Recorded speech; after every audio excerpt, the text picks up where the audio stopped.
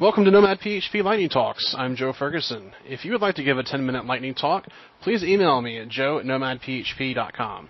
Right now we have Gareth Evans, and he will be talking about PHP and Enums. Gareth, let me swap slides and take it away. There you are. Perfect. Thanks, Joe. Hey everyone, I'm Gareth. I'm going to talk you through a short talk on PHP and enums.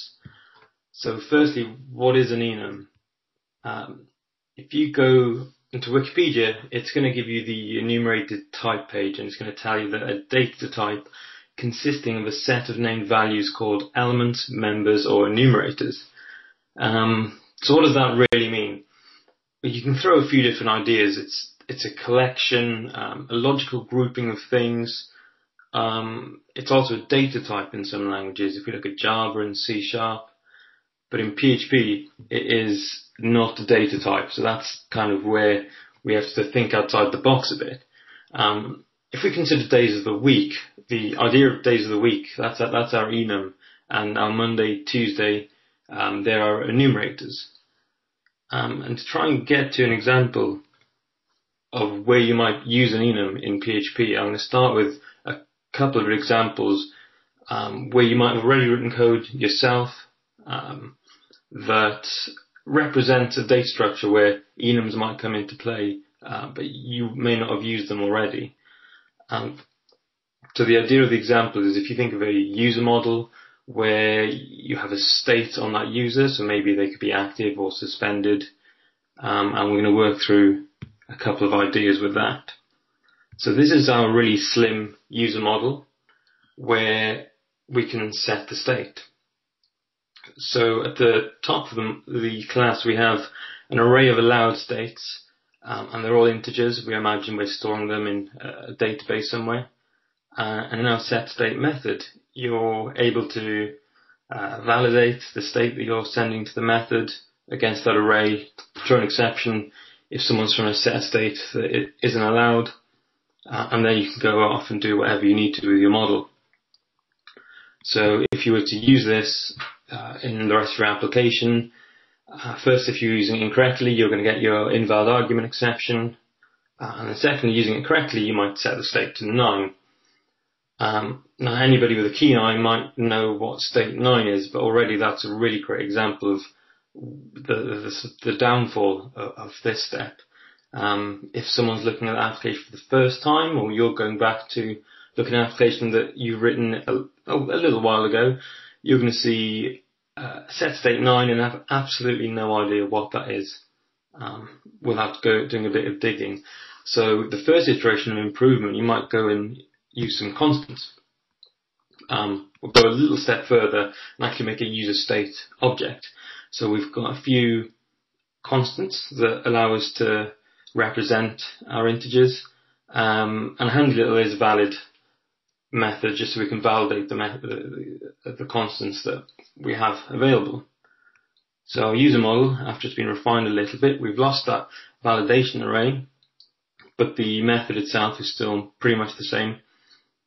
So once we pass the parameter into set state, we can then check is valid, and the same again, if anything goes wrong, we throw in invalid argument exception. So the incorrect usage, we get our exception, and second, the correct usage, we now have our user state constants getting sent through to the method. So what we've really done is improved on the readability really quickly.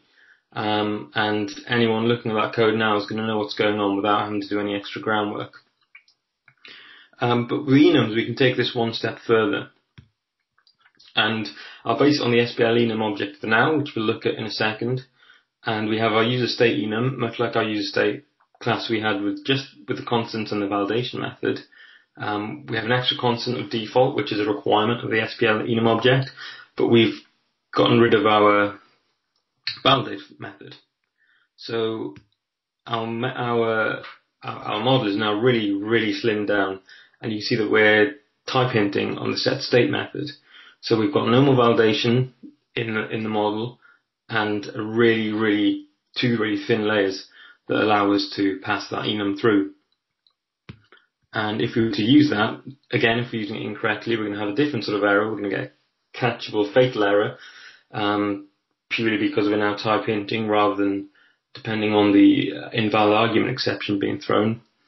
And using it correctly, the first set state is how SPL Enum works out of the box. So you can instantiate a new user state Enum object and construct it with one of the constants that's available through that object. The second set state is an example of a sort of a little thin layer improvement you could do. So if you were to have a little static method override, allows you to call suspended, and that will instantiate the object, return it for you. It just takes a bit of the ugliness of the full instantiation away. So what we've done really quickly in a couple of steps is move from something that isn't really logical in a big system, it's going to kind of confuse people, make life difficult, to something that is a lot cleaner, easy to read, easy to understand, and it's type hinted. So if you're in your ID, it might already throw that up for you, so you know exactly what object to pass in. So you don't even need to go looking for your user state or enum object.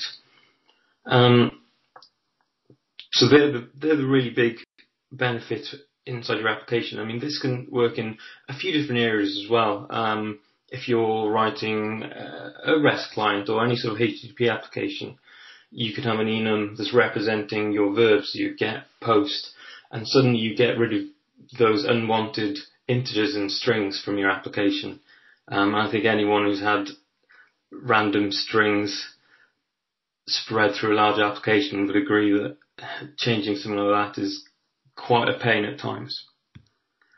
So how can you start using enums today?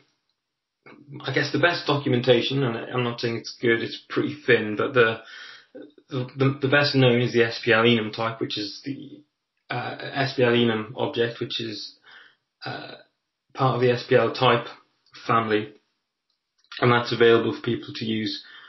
And if we look at its interface, as you'd see on PHP.net, it's really, really simple. You've got your constructor, which takes the initial value. The strict bool you can kind of ignore. That's just that comes along with the SPL type object. It doesn't have any implications with the SPL enum. And you have your getConst list method, which allows you to get a list of the constants that are available. So if you're maybe doing some sort of admin UI, you might use that to get all the right values into a drop down or something similar. So to get that enum into your project, the SPL enum object you're going to have to install with Peckle. Now personally, and I'm sure a lot of people are going to agree, that that's getting moved away from, and that's a dependency that's not as easy to maintain as others. But there are other ways to start using enums. There are a few packages around, some really good ones and some okay ones, and they can be used up and running, and they're thin and quick, and they're very easy. The couple of examples I've put in, the first one is actually my own, and I put it in there as a comparison. What it does is use reflection to work identically to the SPL enum object. So it will throw the same exceptions, take the same parameters, and if that SPL enum object is available, it'll actually fall back to that rather than do the reflection. So if you've written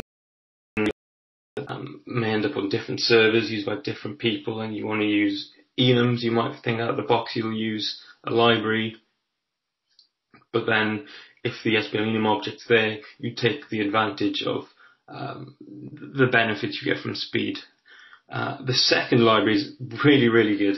I'll be honest, it's better than mine. It doesn't have the SPL enum sort of support, but it's really well written, and it supports all the other SPL type objects as well. It's definitely worth having a look at.